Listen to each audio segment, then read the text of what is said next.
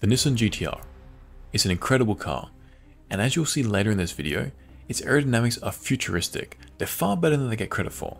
And actually, this video was supposed to be mainly about how speed holes affected the GTR's performance. But once I saw the GTR simulations, I realized that its aerodynamics were too good not to focus on. So we will still see the effects of the speed holes, but we'll focus more on the GTR because it's incredible. So this is the regular 2008 GTR. And then this is with speed holes located very uniformly over the hood, maybe a little too uniformly. They shouldn't be confused with the knackered ducts in the front because, while it might be tempting to call them speed holes, they're not. Now for the regular GTR traveling at 72 kph, the flow is exceptional in some locations. For example, the hood is nice, the hood without the holes I mean, because look how well behaved the flow is over it, and there is no separation over the front lip despite the front being so chonky. That is because of how much flow is being sucked in through the radiator, and because the engineers cleverly curve the front down a little bit. Another impressive part is the start of the roof, because you can see an edge there. But the air still moves over it nicely. Again, the engineers did that by starting the edge ahead of a curved section instead of a flat section. That allows the air to stay attached. The roof then has a weird low pressure zone. It's weird because it's almost completely isolated to the roof, and it doesn't spill down the rear window that much, at least not compared to most cars. That greatly reduces the drag because you have high pressure here. In this particular plane, the speed holes don't seem to do too much. The flow is pretty much identical. That could be because this plane is right on the center plane and that there are no speed holes on this line, but even still, the pressure is also the same over the hood and the roof, so I'm starting to think that speed holes are pointless. One bad part about the GTR is the rear wing's height. It's just too low. Look how slow the flow is hitting it.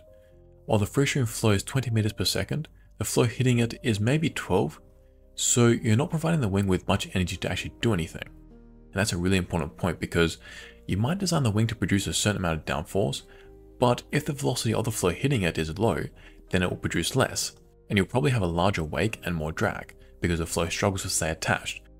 But that is for a regular car.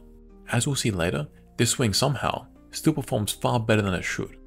Anyway, we get slow flow here because you can see in the pressure plot there's high pressure over the boot.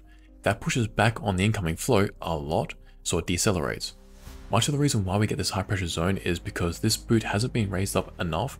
They've raised it up a little bit, but it could be higher.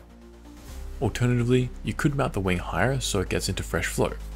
This problem also occurs with the speed holes, so the speed holes kinda suck. Now from on top, I just want to show one important feature of the GTR, which might have been 15 years ahead of its time. So if you look at the back, you see just how sharp the edge is. The flow sticks to the sides very nicely, which is partly because the panels taper around the rear wheels. Then it hits the edge and separates cleanly. That might not seem like much, but what it does is reduce the unsteadiness of the separated flow. So you know that right here, the flow will detach. That keeps the forces on the car far more stable, so it's easier to drive and drive fast. That's the exact same design philosophy that has taken the automotive industry by storm over the last few years. So many cars feature sharp rear edges, particularly hatchbacks and four-wheel drives around the rear window. They have these very sharp edges and they're added for exactly the same reason. I don't know if Nissan knew about that idea when they were designing the GTR or if they were keeping it in the same style as previous GTRs, but I suspect they might have known.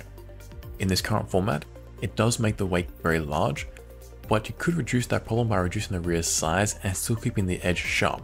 That will reduce the wake size too. In terms of the pressure, I'm actually really impressed with it because the pressure in the wake isn't that low, particularly compared to the upstream pressure around the hood and wheels. The only thing stopping the GTR producing thrust is the rear face is more vertical, so the force on it is more in the drag direction, whereas the hood is more sloped, so more of the force is in the lift direction. But still, the relatively high pressure in the rear is reducing the drag of the GTR hugely. And around the sides, the GTR is impressive. The flow stays attached really well and much better than a lot of cars. One common problem is the rear wheels produce huge wakes. That then spoils the downstream regions, but here, the wakes are still pretty small. So these simulations were done with OpenFOAM, and if you're interested in learning OpenFOAM, then check out our courses here.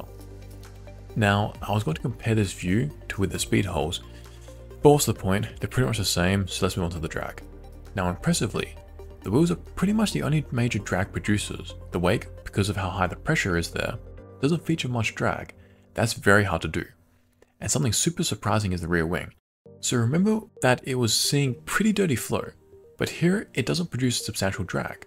Even the rear window produces higher levels than the wing, and there's almost nothing there. I don't know what this rear wing profile is, but it's very, very good. And another really nice detail, which shows just how hard the engineers tried to reduce the car's drag, just look at the rear wing, how it's attached to the car. It's done through the ends. By doing that, this will reduce the induced drag of the wing, kind of like how winglets on an airplane work, but even better here. So overall, they might have only saved 1% of the car's drag, but that's why this car comes in with a drag coefficient of just 0.31, which is phenomenal for a high performance car. Adding speed holes really doesn't do anything.